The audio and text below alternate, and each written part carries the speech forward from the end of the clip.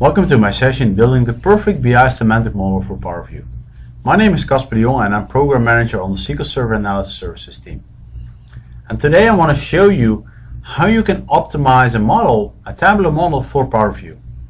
What are the tips and tricks on how to develop the right model, and why would you actually want to set all those properties on the model? There are specific properties called reporting properties which allow you to change the default behavior and visualization of Power View. And again, I'm going to show you why and how you can set up a connection to the tabular model in SharePoint from Power View, and we're going to look at Power View before model optimizations and after. And with that, I just want to go into the demonstration immediately. So let's switch to SharePoint. And this is SharePoint 2010 with our SQL Server 2012 add-ins installed, both the analysis services for Power Pivot and reporting services add-in installed. And what I've done here is in my shared document folder, I've added the following. In the library settings, I went to my advanced settings and I've set allow management of content types to yes. Then I went back and I've added the BI semantic model connections and report data source to this particular data folder. And that allows me to create specific files. In this case, I've created 3 different files. I've created a BISM file and an RSDS file. And what do we have here? Well, I'm a BI developer at a telco firm, and I've created a tabular model that is used by our data analysts group. It gives them more insight in the data about subscribers, products, geography, and invoices. Since the information requests are really all over the place, we have provided them with one model about profitability, to which they can connect with Power View. This will give them a highly visual, interactive exploration and presentation experience. So let's go ahead and look at how this model looks like. So I'm going to look at my profitability model. I click on the BISM file, and this will automatically open Power View and create a connection to my tabular model which is running on the background on another server. So the first thing that I actually want to see is how did my regions do. So I go to political geography, click on region, and for each and every region I actually want to see the number of units and the margin. But as you can see, this is a pretty straightforward table, right? And I actually want to see the relationship between those regions. And if you want to see a relationship between things, you want to switch to a different visualization. In this case, I want to switch to a scatter chart. So I switch to the scatter chart, which now actually shows me the relationship between the different regions. But you don't even see which region. So let's make it a little bit larger and let's play around with the layout. First thing that I want to do is I want to add labels. So now we can actually see east, north, west, central, and south. And we can see east is doing best. Most margin and the most number of units. So that's pretty cool. But this only shows me the total sum of all the data that I have inside my model. And I actually want to see it by date. We can do a few things. We can start doing filters, but we also have another option inside Power View. We can add a play X. So I add a time to my chart, and now we automatically added a play X. So now we can see changes over time. But wait, I do not just want to see it by units and margins, but I actually also want to be able to see it by revenue. So let's drag in revenue and let's put that one on size. And now we made it from a scatter chart into a bubble chart, where we now see 3 variables for each and every detail. And now we can actually see east is doing better than north and west, and now we can play it over time. And now we see actually something interesting happening. And I can click on east because we saw the change, right? But what was the actual change? If I click on it, I can actually see the path. And I can see in the beginning we actually had much more margin. And the number of units actually became kept the same, but still we dropped in margin. So that's pretty interesting to see. But again, I don't want to see the actual sum of margin. I want to see the average margin. I can just click on a measure and change it into average. And now we have the average margin. And now we actually see that the average margin per number of units is actually better at North. And we see eavesdropping, and we can see things running over time, and very insightful information. And as you can see, I didn't have to do a lot of difficult things. I just was able to drag and drop and play around with my information. Okay. Now I want to look into more details for each and every product, because this is by region, but we actually want to see it by product as well. So I go to New View in Power View, which actually adds a new view, a second page to my report. And in this page I want to see the device types by revenue. And this again opens me a table form. But I don't want to see in the table form, I want to add it in columns. And let's add it up here.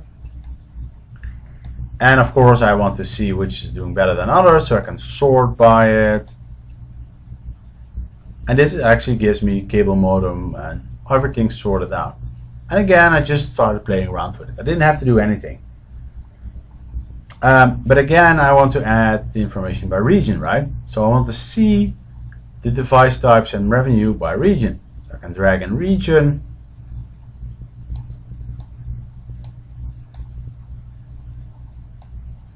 Actually, I want to put it right there. And I want to be able to slice by it. So I make it into a slicer. Now I can click on North, East, Central. And now you automatically see the values are filtered down by this specific region. Great. So the next thing that I want to do is I want to add a product table. I want to see the products. But as you can see, I have a whole bunch of columns inside my product table. And which one to pick?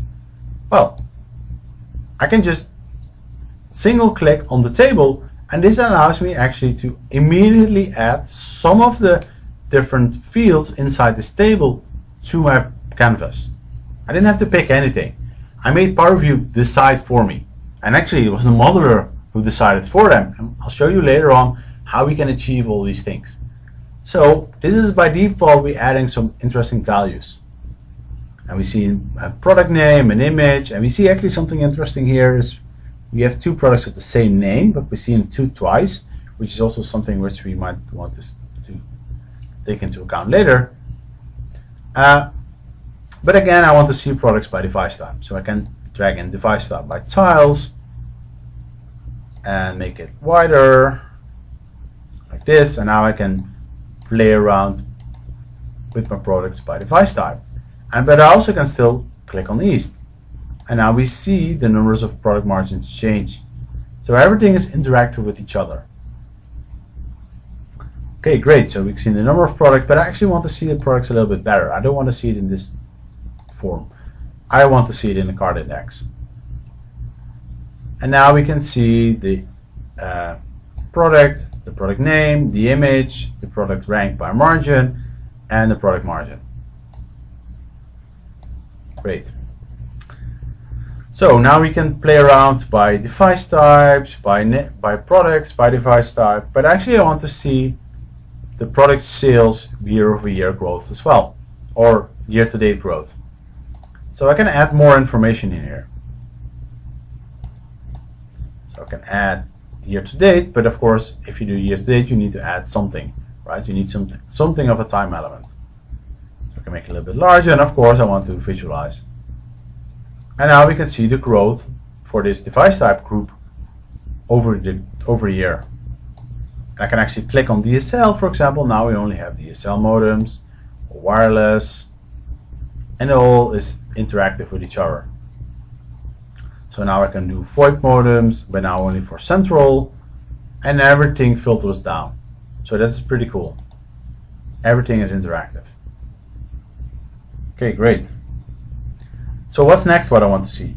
Well, actually I don't want to really see the region as a separate slicer. I want to actually incorporate this in the data. So let's remove this guy and let's start adding it to my information. So let's click on this thing and let's add region. And now we immediately see something interesting happening. Now we're dividing up my revenue by region per device type. And we can do the same thing here. And you can see everything is just click and play, everything just happens while I'm clicking and playing around with it. Everything is blazing fast because we have our tabular model running in the background, which is in the vertipack mode, in memory. And again, I can play around. I can click on east, and now everything will be filtered down by east or north. So that's pretty cool. I can just start playing around and interactively playing around with information. But while playing with this, I see something interesting, more information that I want to add. I want to see per customer, per type of customer, how we are doing these sales. And I have a subscriber, which are my customers, and we have something called churn here. And churn means what is the likelihood that these customers are going to churn. And actually I don't want to make this into a slicer. I want to have this visual experience. So I can do subscriber invoices, I can do revenue, and I can make it into a bar chart.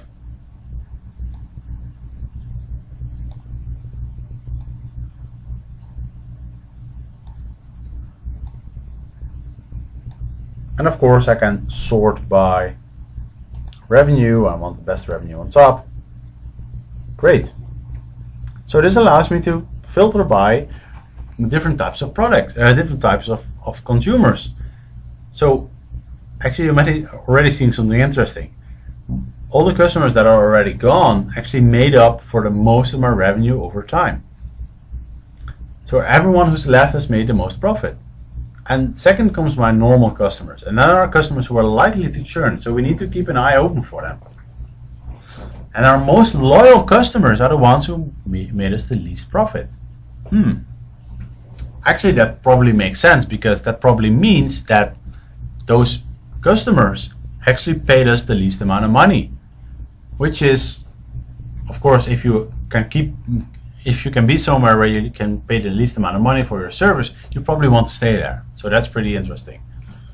Let's go ahead and look a little bit more into more details about what these actually churn rates mean. So let's add a new view again. And let's start by looking per subscriber. And I have a subscriber ID here. So this is uniquely identifies each and every subscriber, and I want to look at it by year of birth and the income. And what do I want to see for this? Well, I want to see the relationship between those. So let's add a scatter chart,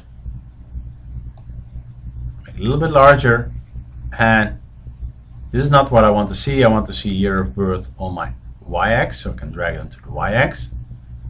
And now we can actually see that subscribers are pretty much spread out all over the place. But another interesting thing here is what you can see is on the top it says showing representative example.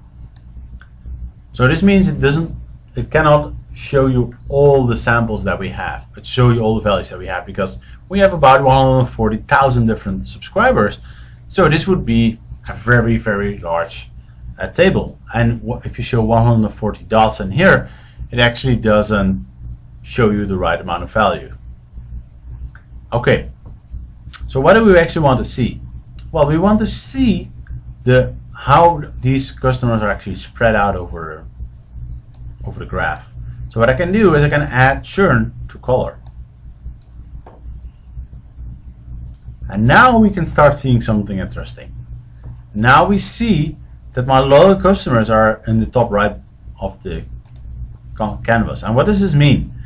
Well, this means my loyal customers are the ones that make the most income, that have a very high income, but are pretty young. They're born before after 1968 or something. So that's interesting. But who are my customers who are already churned? Those are my customers who make a normal amount of money and are born between 1980 and 1968. Who are likely to churn? Wow, the person who are likely to churn are actually the ones who are who don't earn the most amount of money compared to the most other customers. So they're probably always looking on the bargain hunt. So where can I get my a better deal with another provider? So probably we want to do something to target those audiences and bring them more to our loyal customers. So as you can see, this is very interesting information, but let's add one more piece to the puzzle. Let's add products. Let's add my product name,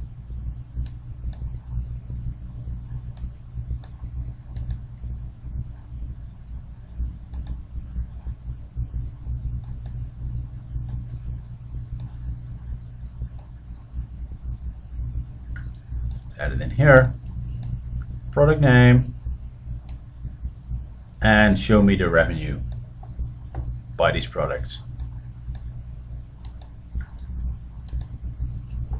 And again, make it into a bar chart.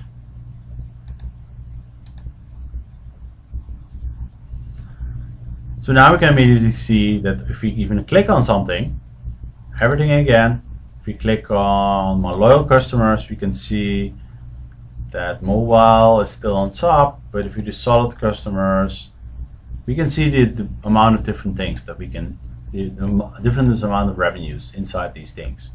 So this allows us to play around with it. So that's pretty cool. But how did I get to this model? How do we get to this stage that the users can just click around and play around with this information? So in this case, what happened is, let's go back. Let's start our story from the beginning. In our organization, we have deployed SQL Server 2012 and rolled out Power Pivot to our analysts. One of my colleagues brought a particular workbook to my attention that has gained quite some traction in the organization. Since we have been monitoring the Power Pivot workbook usage in our organization, we have noticed this particular workbook is being used all over the organization. Apparently, this workbook is in big demand. But what does that mean? What does big demand mean? Well, this means that let's go ahead and take a look at the Power Pivot workbook. Switch to the Power Pivot gallery. Let's click on my Power Pivot workbook, which the end user created and uploaded to Power Pivot. And this information contains profitability, MPU analysis, plan performance, all of these things. But we do have this information in our corporate environment. Why don't they want to use our view of the world? Well, apparently this IW knew exactly what users want to see, so everyone starts using this one. So what we can do is we contacted her and said, hey, we want to incorporate your workbook into our corporate environment. We want to base Power View reports on top of it, because you can do Power View reports on top of this one as well. But as you look at it, this looks pretty different than the one we just saw. We see dim political geography, dim product, and if I open up the product table, I see IDs, created dates. We see all kinds of columns. We don't see images in here. If I click on this table, it just shows me only product name. So there are not anything else. So this is just less useful for our end users. So we want to make sure that the model that we create and the model that we give to our end users is much more easier to use. The lower barrier to entry of using this particular model should be as low as possible. We should help and guide them get along with this information. So how did we get this workbook into our corporate environment? Well, one thing that we can do with SQL Server 2012 is we can create a tabular model based off a Power Pivot workbook. So I've opened up Visual Studio 2010, I've created a new project, and I can choose a whole bunch of things. I can choose analysis service multidimensional. I can import a server, start a project while importing from servers. I can create a tabular project. I can import from server tabular, or I can import from Power Pivot. And that's what I did in this case. So we used the model that my IW created and used that as a basis for our tabular project. And I'm actually going to show you one step ahead. So I already imported this into my tabular server. And what you see here is this is the project of tabular models inside SQL Server Data Tools, which is the new name for BI Development Studio. And this very much looks like what you're used to in Power Pivot as well. You see the tables. There are a few things different. Actually, this is a different color, pretty straightforward. But we also have properties in here, which is also different. But with the rest, everything is there. We have a diagram view where we can actually see the entire diagram.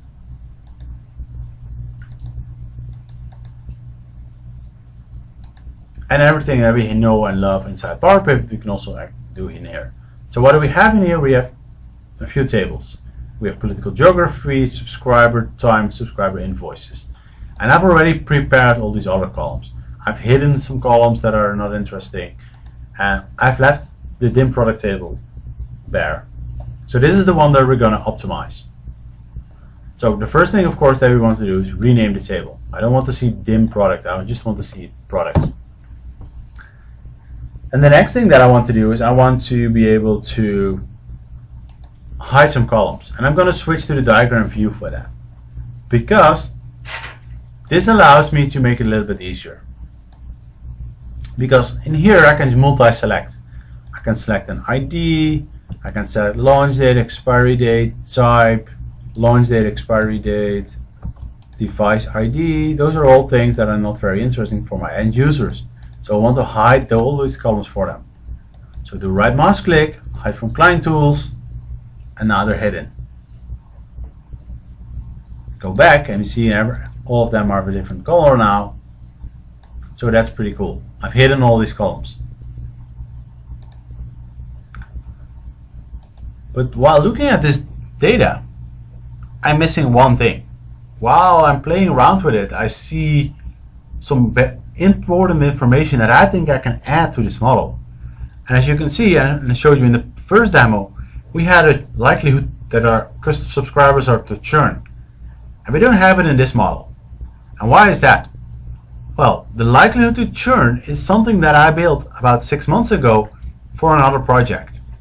So my IW didn't have access to this information, but I do, because this is a pretty interesting project, because this is a data mining project. There's not someone who has went in and looked at all the subscribers and, hey, are they likely to churn? No, we've looked at it for using a data mining. So what we did is we created a data mining model based on my data warehouse where all my subscribers are in, and we've clustered them into 6 different groups. Well, actually, data mining automatically clustered those groups, and there are 6 different groups which we have to manually name. So in this case, I named them by looking at the data that's inside and seeing this is a loyal customer, normal customer, solid customer, open for churn, likely to churn, and already churned. So those are the clusters that are there. But now, this is a data mining model. How do I get this information inside my tabular model? Well, as you might know, all the things that are inside an analysis service are queryable. And the same thing goes with a data mining model. And because both the data mining model and the tabular model are based on the same data warehouse with the same subscribers, I can make a query that allows me to add this information into my tabular model. So let's go back to my tabular model. Let's do import from data source. Let's select Microsoft Analysis Services, press next. Let's do localhost multi-dimensional and select my profitability database. Press next, using the service account. And now I need to write a query. Well, I have already written a query which gets 2 things from me. which gets my cluster. So what is the likelihood to churn, and give me the subscriber key. So press finish. And now we have a new data source, and this new data source is my data mining model. And every time I will refresh this tablet model, it automatically goes to my data mining model and retrieves the latest information. So whenever a subscriber will change to from likely to churn to a normal customer, every time we do refresh, the data mining algorithm will automatically run again. So you will always have fresh data mining information inside the model. And we can see now all this information is here. Loyal customer, solid, open for churn, likely to churn, by subscriber key. But one thing that I don't want to do is I don't want to give my end users a likelihood to churn column, a table. So I'm going to hide this from client tools. But how am I going to add this information to my subscriber table? Well, I'm going to use a DAX formula. I'm going to create a relationship where I use my subscriber table with subscriber key, and I'm going to connect it to my churn table by subscriber key. So we do create, and we create a relationship.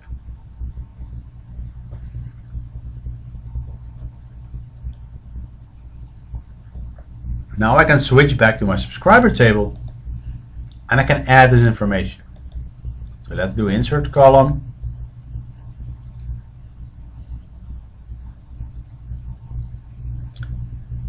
And now we can use a DAX formula to get information from another table. So I do related churn cluster.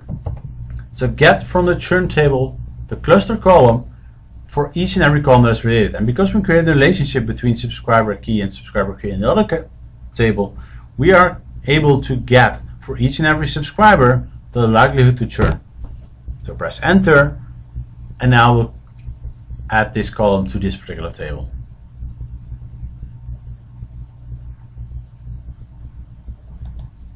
We can rename it and we call it churn.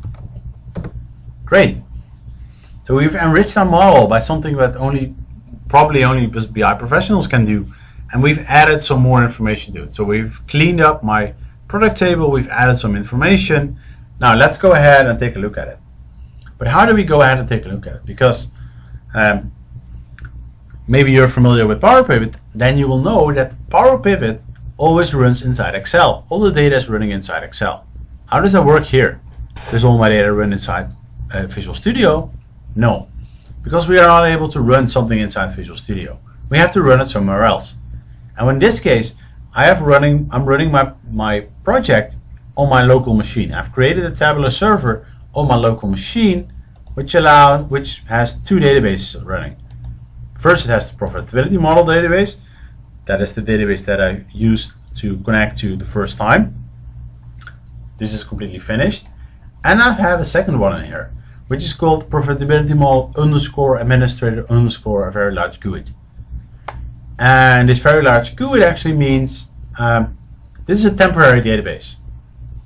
And this is a temporary database that is there while I'm working on this model. And this changes whenever I make this change here.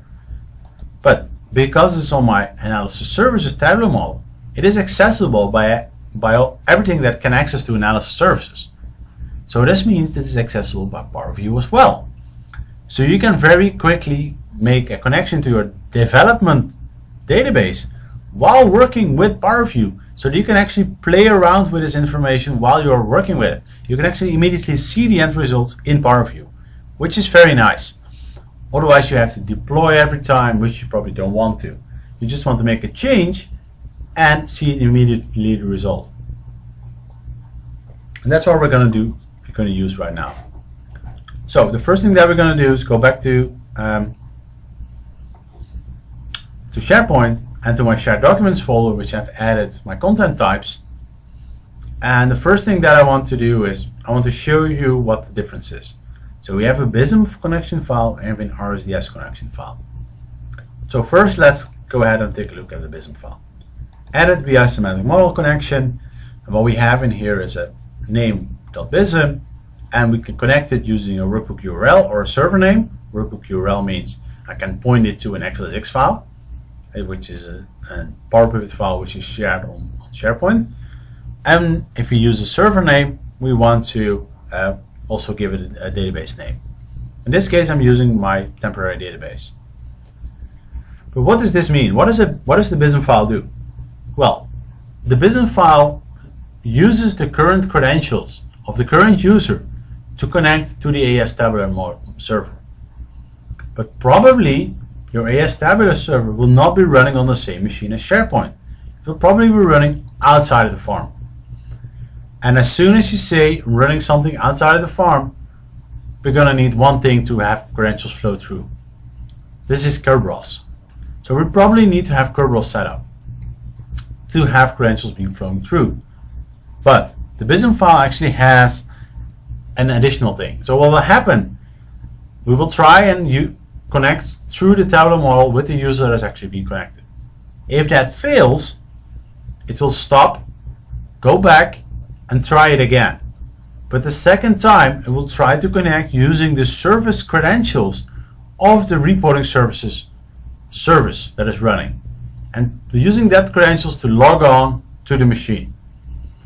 If this user is being added to the administrators of the tabular model, we can then switch to the actual user that has been calling.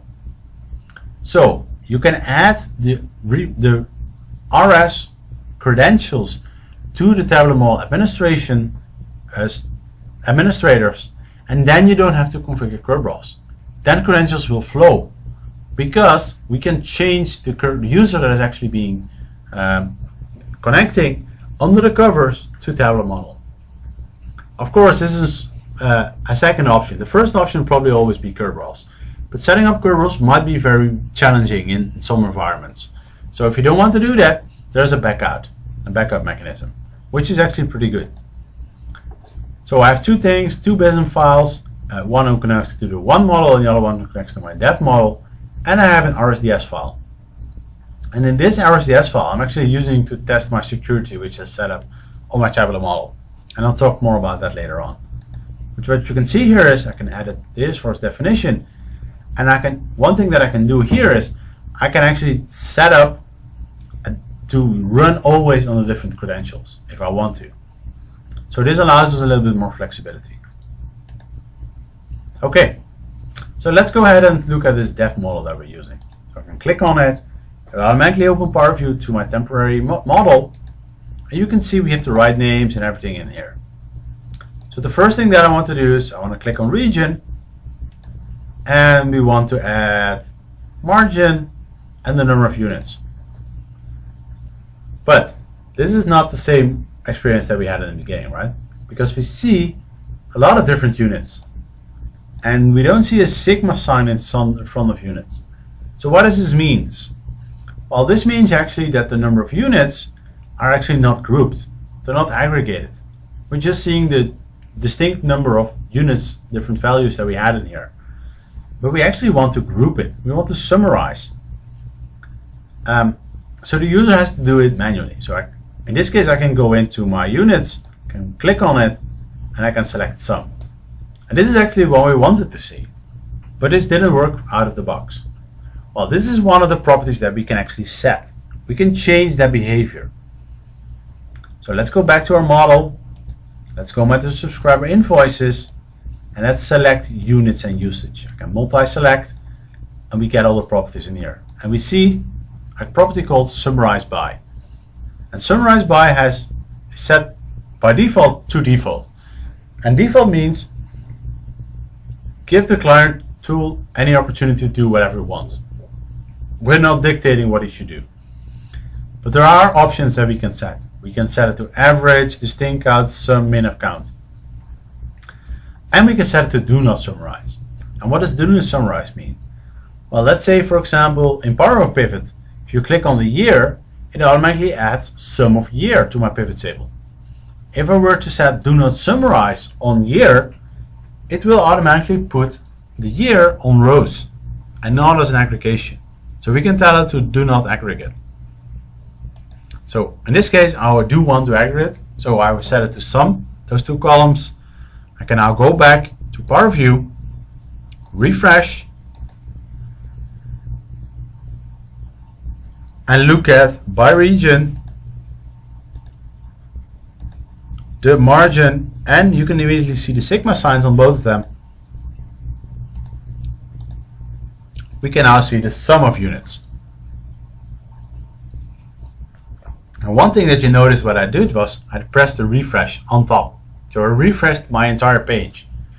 Because what is happening is when I refresh my entire page, we automatically get the latest model definitions from my Tableau model. So because these things are model settings, this Power View needs to know about it. So we really need to start from the beginning. We do have a refresh report button inside Power View, but this actually only sends the query again. So I can press refresh on it and it only sends the query, and it doesn't get the new model definitions from the Tableau model. And because we can do in things like model definitions, you can hide columns, you can hide tables, we always need to refresh everything. Okay, so that was the first setting that we were able to do. So what else? Okay, let's go ahead, let's delete this, let's go to products, let's click on product name, and let's click on revenue. And one thing you might notice here immediately is, wow, we have a view which has a very high amount of revenue.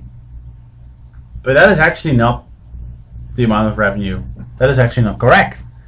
Because let's add product key to the mix. And now you actually see we have two different products which have different revenues, but actually called the same name. That is very, very odd. So someone in our organization decided, okay, this is a smart idea to have two products with the same name, but this might be very dangerous for our end users to use. And the other thing what happens is, let's add a few more columns, and let's switch to, let's say, a line chart. Now the line chart looks very ugly. We need to manually fix it up. Because again, Power View didn't know what to do. If you've added a lot of columns, we're using a lot of columns. But there are ways as a modeler that we can actually define this and make this used a lot better. So let's switch back to my model and let's start making those changes. In this case, I want to go to the product table. I clicked on the table and we have two different reporting properties here. We have one called default field set and we have called table behavior.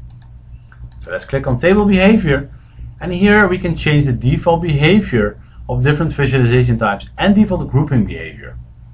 So the first thing that we want to do is we want to set the row identifier. And what does row identifier mean? Well, row identifier means which column inside this table actually uniquely identifies each and every row inside this table. In this case, it's going to be, of course, product key. Product key uniquely identifies each and every product. Because you saw when we added product key to the table, it immediately started ungrouping, unduplicating the columns that are the same. So what else do we want to do? Well, whenever you use product name inside Power View, we actually don't want to group on the same name. We actually want you to use the row identifier under the covers to unduplicate those. So let's go to product name. Let's set that to keep unique rows. Press OK. Now we can go back to Power View. Let's do refresh.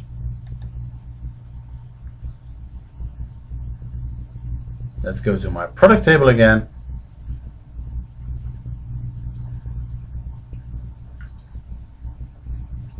Let's do refresh again. A little bit too fast. So what you now see is we can see two different icons from the product key and product name. So now if I add product name, you will see, let's make it a little bit larger, that actually business premium line is now two different products. And if you add usage to it, you can now immediately see that we do the right thing. And let's add some few more columns. And description. Now I switch to line chart. And now we automatically know what to do. Power View automatically knows what to pick because we told it we told, hey, this particular column is very important, and this particular column is also very important. So these are special columns. So if you switch to visualizations who don't know how to work with a lot of columns, Power View automatically knows what to do with based on the settings that I did. So this makes using it a lot more easier for our end users.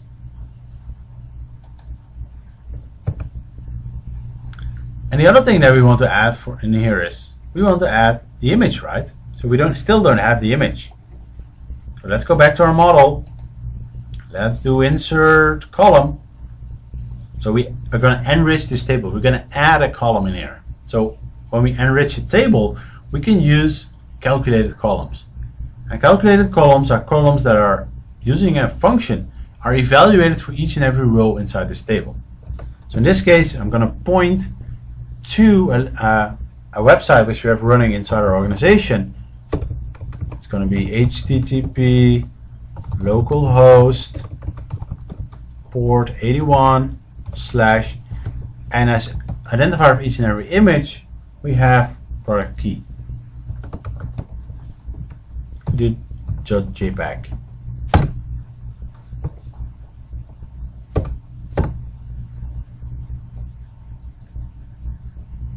And now this particular formula is being executed for all my different products and being stored inside the model. As you can see, we now have different images. Let's call it image, and let's go back to Power View. Refresh, leave this page. Let's go back to my product table and now select image. But wait, this is not what we expected, right? We only see the same URLs. We don't see the actual images. And that is because, how does Power View actually even know that this string is different than this string? Both are string values, right? So we need to tell something. We need to tell the model that the values inside this particular column are actually image URLs. So let's set image URLs true, and we're using the reporting properties pane to actually set this property. Let's go back, refresh. Let's get back to product. Let's select image, and now we have those images.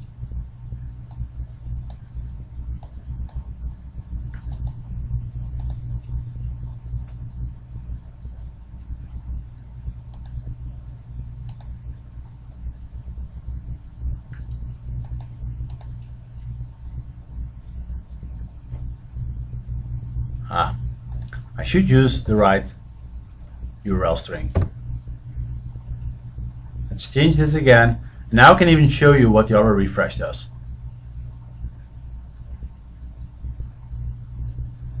Okay, because now I can do properly refresh, and now we actually have the images here. Great. All right. So what else do we want to see? Well, the last thing that I want to one of the last things that I want to show you for those reporting properties is the ability that we had to click on a product name. So now we clicked on product, and now it actually shows us product key automatically. But that's not what we want to have, right? We want to see the columns that I picked as a modeler. So let's go back to my model. Let's click on product. Let's click on default field set. Let's go to add some fields like product name. Of course, I want to show image. What else do we want to see? Well, we want to see the margin. But the margin is a measure, and I don't see it in here. And what we can do here is we can add fields in the table, and we can move it in order. But the sum of margin is not part of this table yet, because I don't have a measure in here that actually describes it. So let's start by adding a measure. And adding a measure in the tabular model you do in the calculate measure grid or calculation area. So what I now do is sum of gross margin, and this is actually the same as sum of margin. Press enter, and now this value is being added to the model. Another thing which is important to do is set the formatting. In this case, I'm setting format to currency, and now this will show up. in Crescent in PowerView as well. So I click on product, go to default field set, go to sum of product margin, and add that to the list as well. Press OK. It's updating. Let's go back to PowerView. To refresh, leave this page. Let's click on product. And now we automatically see this premium line, image, and sum of margin. Great. So what else do we want to see? Well, the last time that we did this presentation, we also switched to the card index. And the card index looks pretty much the same, but not really the same in here, because the image doesn't show the same. What we can do is we can promote some of the columns inside the table to be more prominently available. So I can promote some columns in table behavior to actually say my default label is called product name, and my default label image is called image. In this case we only have one image, so it's pretty straightforward.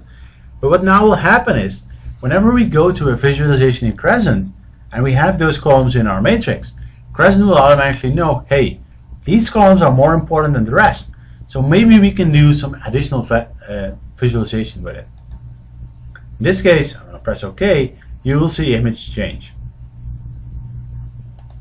Let's go back to refresh, leave this page, click on product, and switch to card index. And now you see actually image is more prominent available, it's much larger, so it looks much more better. Okay, that's great. So those are the things that you can do inside a model to actually make working with PowerView much more simple. You can set the default aggregation functions, you can make sure that grouping is correctly on the right columns, you can change the aggregation functions, you can promote certain columns, you can change the default field set on tables. So those are the specific reporting properties. But there are a few other tricks that I would like to show you. For example, I showed you in the first of the presentation, I showed you a year-to-date. So let's add year-to-date.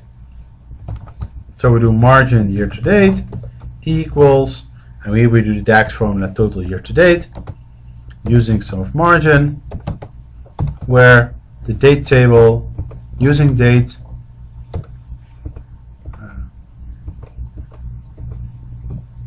timetable date, and this is a default time intelligence functions. Total year to date, sum of margin using time date.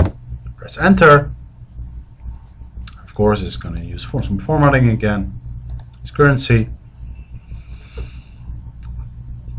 So let's go ahead and use this. Let's do refresh, leave this page.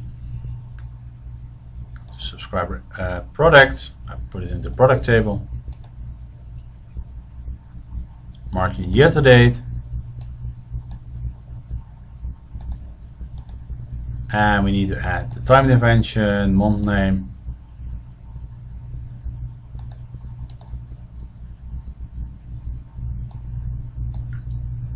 okay, great. Let's switch to line chart, and we see something weird in here. This is not a year to date, right? This is an actual. It's not year to date. Nothing happens here. So something is going wrong with our time intelligence function. Let's go ahead and go back to the model and look at what is actually going on. So what you see in here is we have a invoice table. And these are all the invoices. This contains the margin per invoice. And we have a date key in here. And this date key actually points to our date table. And in this date table, it uses a surrogate key for each and every row inside this date table. But that's where our core problem lies, because DAX, as when you use a time intelligence function, actually needs to know where is a real date column, because I don't know how to subtract a year or determine the year to date by looking at an integer column. I really need to know the real date column. And there are two ways to do it. You can either create a date value inside the fact table and use that as a relationship. That's probably not what you want to do. you actually probably want to point to an actual date column. And we can do that. I'm going to go to table, click on date, mark as date table, and point to the date column. Press OK. And the other thing that you saw was happening as well is the month names are correctly sorted. So what we did as well is you can click on month name and I'm setting sort by other column. So I'm sorting month name by the actual month number. And this actually shows us the right values. So those are two tricks that you probably want to use inside Power View as well. So now I can just refresh this refresh. And now we immediately see the right value. And why could I use only this refresh? Because this was a change in DAX in the Tableau model, not in Power View itself. So now we have year-to-date values. So that's pretty cool. And the last thing that I want to show you is how we were able to set security. And if you go back to the Tableau model, we actually have two different things here that are possible inside the Tableau model in SSDT than there are in Power Pivot. First one is partitions. This allows you to spread up your table in multiple different partitions to be able to process them faster. You don't have to process everything every time. And the second one is we are able to do roles. So I've created a role called East role here, and row filter, I've put a row filter on the table political geography. And this means whenever someone is a member of the East role, whenever you connect to this table, we only allow you to show the East role.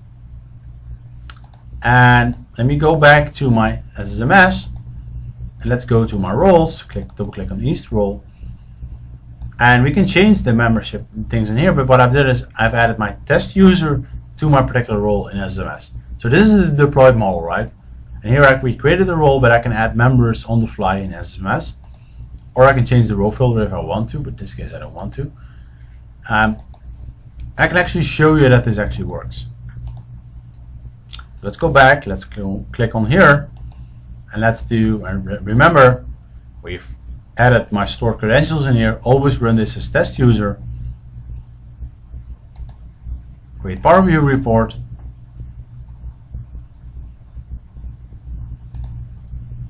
let's go to regions, and now we only see East. So this allows us to set the specific regions. Security on the Tableau model. Okay, so this wraps up my presentation. As you can see, there are many reasons that you probably want to fine-tune your model for Power View. The first of it, the most important reason, is it makes it a lot easier for your end users to actually start using it.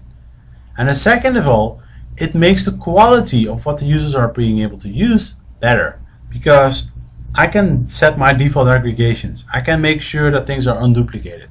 I can make sure that whenever users switches from visualization, we predetermine what is actually being used in what purpose. So that makes using it, the bar of entry to using this Power View report, a lot lower, because we already predefined a lot of things. So let's go back to my presentation and let's take a look at how the architecture looks like. So there are a few options, few things that we do here. So let's say we have Power View and we connect to a Power Pivot model.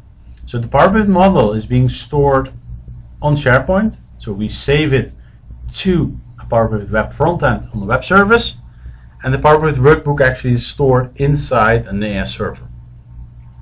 Now Power View connects to it. And when Power View client connects, it connects to Reporting Services Web Frontend. And the Reporting Service Web Frontend connects to Reporting Services App Server, which might be on the same machine or not. Those can be two different things. And the RS server, when it uses Power View, it uses DAX. So it needs a DAX extension. So it added a DAX extension on the RS server. And in the DAX extension, it's able to connect to an Analyst Services project that uses ADOMD.NET. And in this case, we're using a direct connection to Power Pivot. So ADOMD goes to the Power Pivot system service, which gets the data into my AS server and SharePoint integration. But if I use a BISM file or an RSDS file, there are two different things. First of all, if you use an RSDS file, it just straight up reads it from the RSDS file. But if you use a BISM file, it actually reads it from the BISM file, the ADOMD.net. And then it doesn't have to connect to anything in Power Pivot System Service, but straight up to an AS Tabular service running somewhere else. And this AS Tabular service can be built using direct query, which means whenever DAX is being sent to the model, this is actually not using Vertipack, but it's actually directly passing through to SQL Server. So that is in short what the architecture looks like. So the few takeaways that we have on this presentation is you have seen Power View on top of Power Pivot, you've seen Power Pivot on top of a tabular model, and you've seen where the differences are. But a lot of the things that I showed you today are actually also possible inside Power Pivot. So you can optimize the model inside Power Pivot as well. But probably most of the times you want to do it in the tabular model. You've seen you can import a Power Pivot workbook inside a tabular model, and you've seen how you can optimize the model for Power View. So you can download right now the SQL Server 2012 RC0 image, or by the time you see this presentation, you can download SQL Server 2012 and start playing around with it. And one of the things that I would urge you to do is download the Power View samples. So there's a sample set that our documentation team has prepared that allows you to play around and actually see all the intrinsic things that we can do with the model. And by this I want to thank you very much for your time, and I hope you have a lot of fun creating tabular models for Power View. Thank you very much.